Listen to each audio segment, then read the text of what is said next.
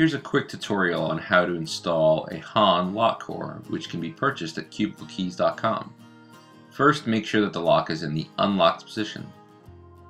Next, using a CKHON key, also known as a HON removal or install key, which can also be purchased at CubicleKeys.com, insert it into the lock, pushing it completely into the back.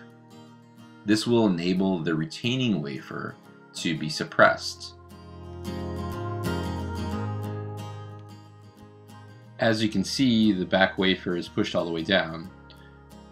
If you were to insert a regular key, you'll see that the back wafer, the retaining wafer, is not completely suppressed.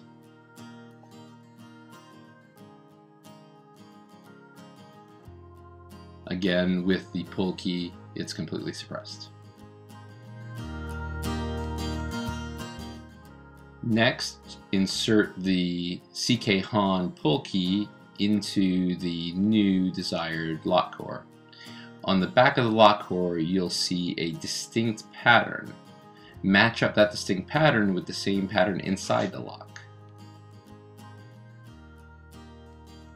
Insert it completely until it's flush against the cabinet, and using your finger, hold the lock in place while you remove the HON pull key. Now test with the new key, and the lock should function properly.